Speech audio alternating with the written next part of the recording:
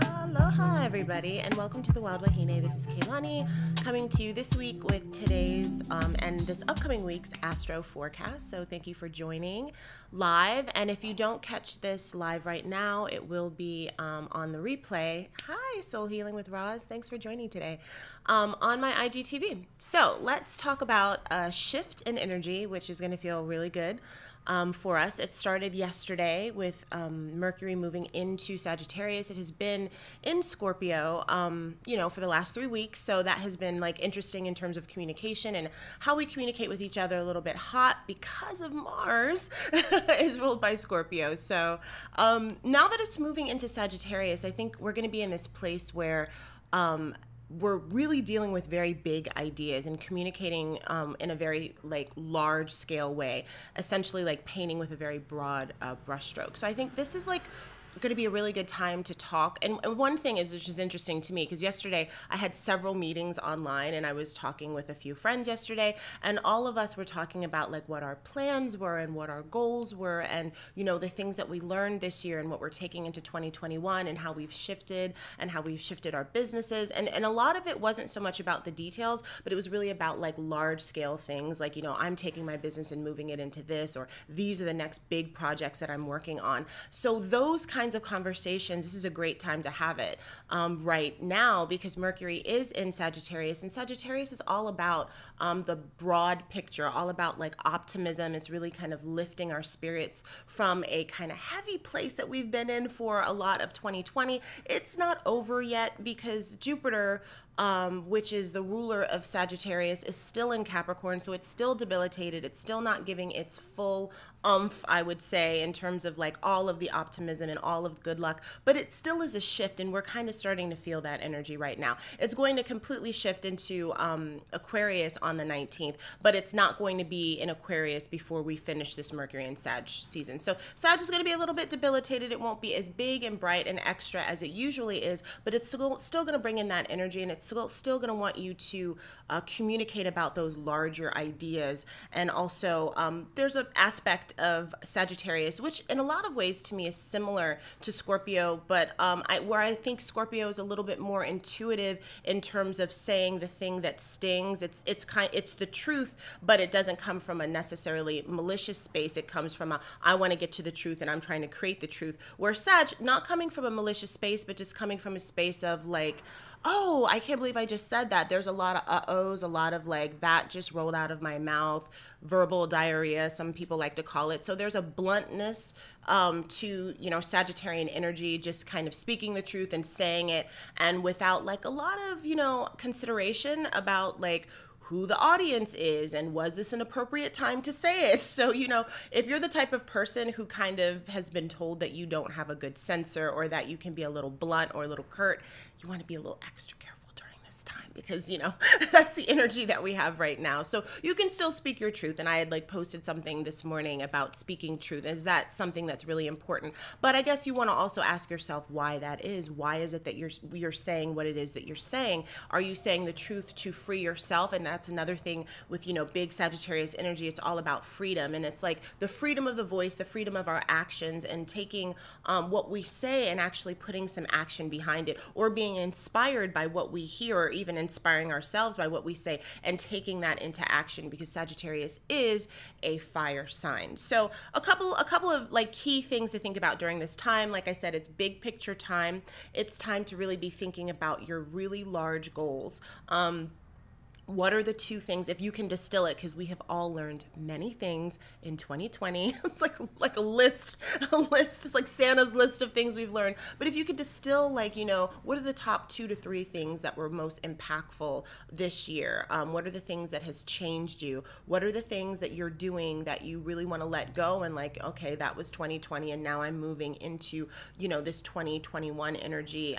And what are the things that you want to bring with you, and what are the things that you're leaving leaving behind, and what are some of the things that you want to cultivate on a large scale, on a philosophical scale, because Sag rules that kind of energy of philosophy and also like religion and spirituality and self-help, and like kind of standing up and saying like, this is what I believe in and this is why, and these are the actions that I'm going to take, and I'm going to communicate these really broad ideas. So all of like the gurus and the sages and like your wise aunt and your wise tutu or grandmother, anybody that has that kind of wisdom in your life. And it really doesn't have to be an age. A lot of times when my son was younger, he would just like look at things and as a child in a very simplistic way, and there was so much truth in that. So do understand that wisdom doesn't necessarily have to come from age. Age is kind of this experience that you have that you're drawing your wisdom from, but young people have this very simplistic way of looking at things. Like even if you think about like how tall they are, they see at a certain point when they're short,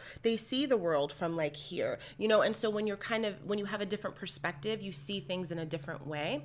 And I think that's like one of the things that you can learn from. So understand that your sages and your wise people are all over, and you can learn so many things. I mean, a lot of the big gurus would just sit out in nature, which is another Sagittarian thing, getting out into the great outdoors. And I know for some of you it's cold in Hawaii, obviously it's warm here, but if you can spend some time outside, getting your wisdom from outside, sometimes that just quiets the mind enough so that you can hear things come through. So that's another thing.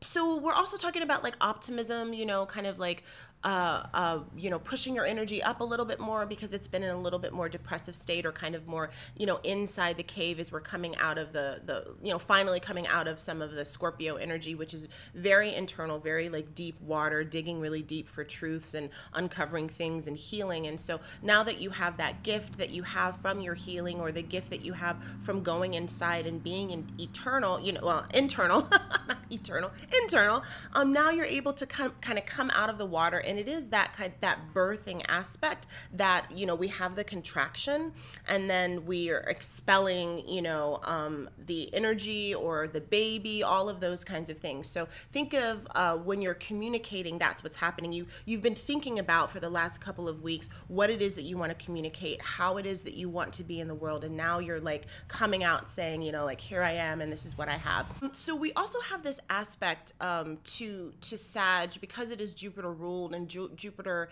is about expansion and having things bigger and abundance, and just like the large aspect of everything.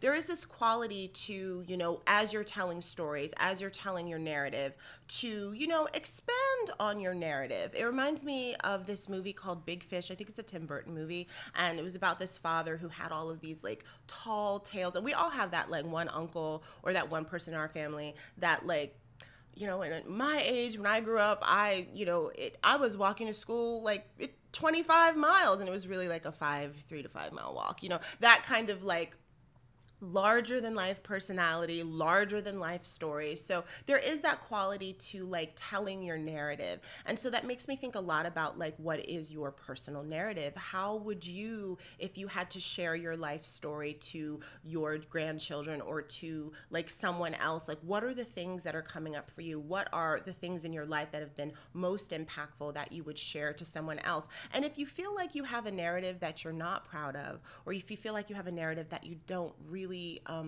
you're like, this is where I am right now, but this isn't really where I see myself, I'm inviting you to change that narrative. So it is about narratives. It is about storytelling. It is about things that are larger than life. It's about optimism. It's about manifesting the story that you want. But you're really coming from a place where you're speaking it into existence. And so that's what like this time, I think, with Mercury and Sagittarius is all about.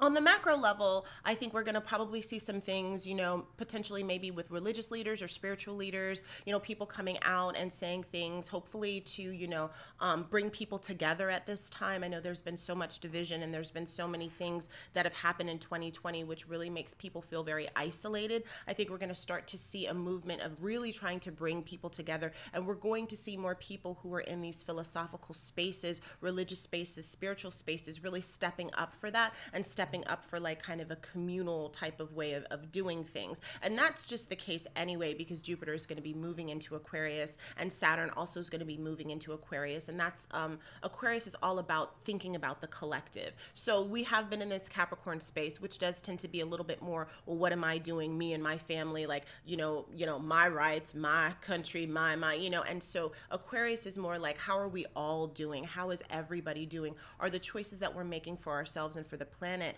like, going to benefit all of us? So we're going to start to see movement in that way. And I think we'll start to see those kind of leaders pop up and talk a little bit more about that. Let's see. I think that was it for my notes for like Mercury and Sagittarius. So we will move on to Venus trining Neptune. So I'm really, really, really liking this particular transit. That is happening on December 5th. And so that's this weekend. So whenever, so Neptune is in Pisces, Venus is still in Scorpio. So we're dealing with like a lot of water energy at this time. And that's going to feel so good for a lot of us. I mean, for me, like, I think I'm gonna really like it because I love when we're in a water space on the weekend. I live by the water, so I think that's just gonna be a great time. And it has this like kind of romantic quality, this quality, fairy tale like quality. Neptune has a lot to do with like fantasy and the way that we see things, also some sense of obscurity, also having to do a little bit with our dreams and our creativity. Neptunian energy has that kind of like, if we think of the waters of Scorpio energy, for example, the waters where you're kind of digging deep into kind of the dark, into the shadow to try to figure out what's going on there. So you're bringing that up to light. I like to think of like Piscean waters, while Pisces is in Neptune, as digging into this like collective consciousness of creativity.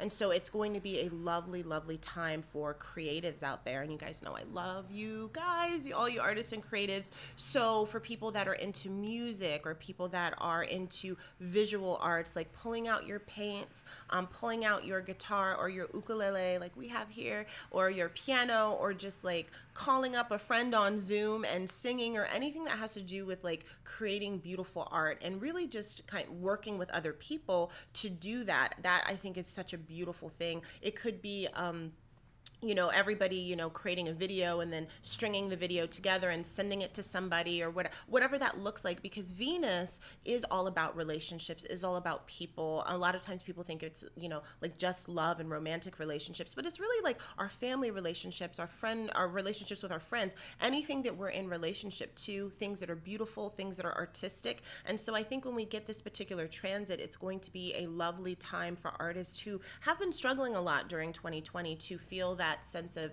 if you felt like disconnect from your creativity, if you felt like we're living in such a heavy space and we have so much negative energy going on. And just because we have a couple of things that are shifting doesn't mean that we're still not dealing with the pandemic, still not dealing with high numbers, still not dealing with unemployment that is record right now, and all of the things that are happening. But we do have these little peaks, where the light shines in, where when those times happen, we definitely want to look towards the light and live in that space, even though we know what's going on.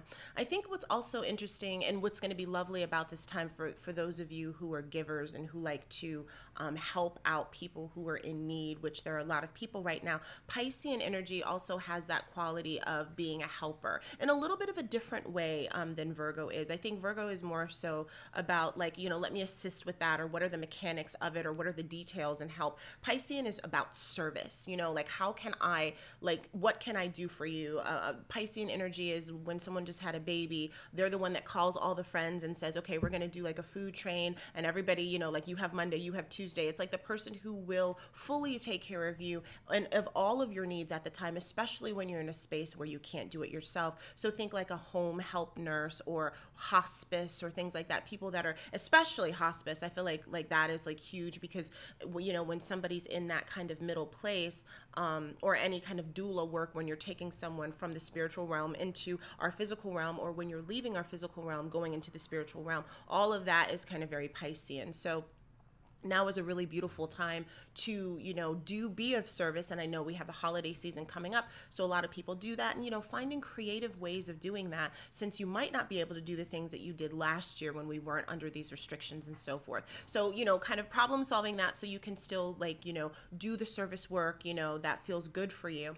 In terms of relationships, I think that this is going to be like a really wonderful time to reconnect. A lot of our relationships, especially romantic relationships, have been a little under the gun. Maybe there's been a lot of like truth that has been told that wasn't very kind, or things revealed that people didn't know, and there's been a lot of endings to things or taking space. So I think now is the time where you can bring some of that magic back, because that is also a Piscean thing, like magic and the things that are unknown, in a kind of like an occult, but more kind of like a light way. So working your love magic. And this is really a time for romance, because we have two, Neptune is in Pisces. Pisces is a water sign. And we also have Venus in Scorpio. Scorpio is a water sign. So anything that you can do that's like related to water. So if you want to like take your loved one out, or have like a fun, or even just like a fun family trip, or if if everybody's like working in the office and everybody wants to like meet up somewhere,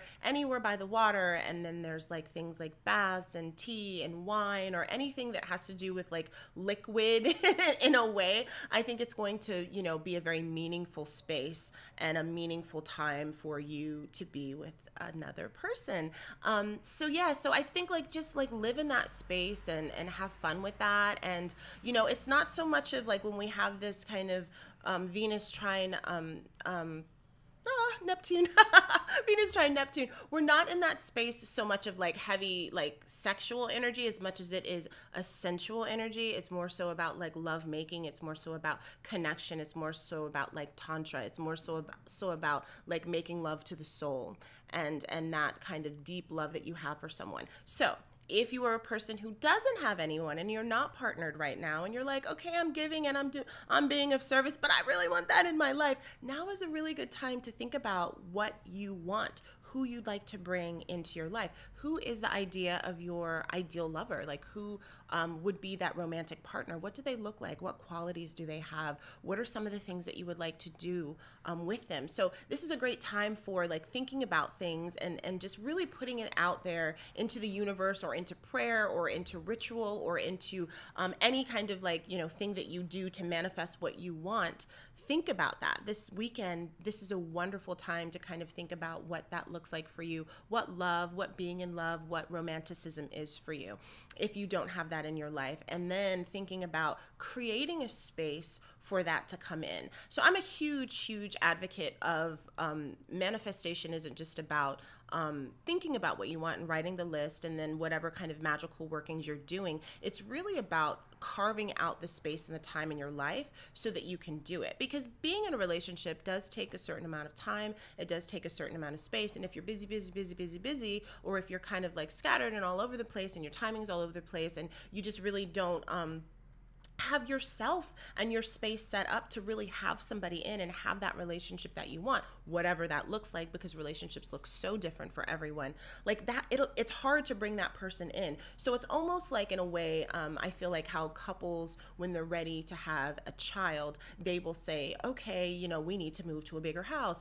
because the baby's going to have their own room, and look at the baby room, and they paint the baby room, and then they get all the stuff in there. And so a lot of times if couples have the time and the resources, they will create this space for baby and then start thinking about making baby. And so I feel that that could be the very same thing for you when you are trying to bring some romantic partner or some type of liaison into your life. Creating that space for them to come in is just another way of calling them in. So thank you guys so much for joining me today for the Astro Chat Live, for what's coming up. In the middle of December, we have so many things coming up, especially everybody's been hearing a lot about the Jupiter Saturn conjunction that's coming up. We have the winter solstice, we have new moon and full moon and all those things. So I'm going to have a lot more videos, and I'll be kind of rolling out some more interesting things that I'll be doing in terms of having a membership site that I'm really excited for people to come and, you know, have like monthly horoscopes and have discounts on readings and just like going live just with the folks in our group. So I'm really excited to be bringing out more things in December and coming up into the next year. So if you guys have any questions, thank you so much, Soul Healing with Roz. I appreciate it. Thank you for joining today. But if you guys have any questions or anything like that, leave them. You can DM me or you can leave them in the comments. Comments is better. You can always email me at kaylani@thewildwahine.com. If you're interested, I do tarot readings and oracle card readings. I also do astrological readings. Right now, I'm just mostly doing birth chart readings, but I will have a lot more readings coming out in a couple of weeks as I roll out my brand spanking new website that I'm excited about. So I will see you guys soon. Wednesdays, I'm always here at 11:11-ish. And you guys have a beautiful, wonderful, romantic, sweet, lovely weekend. Aloha.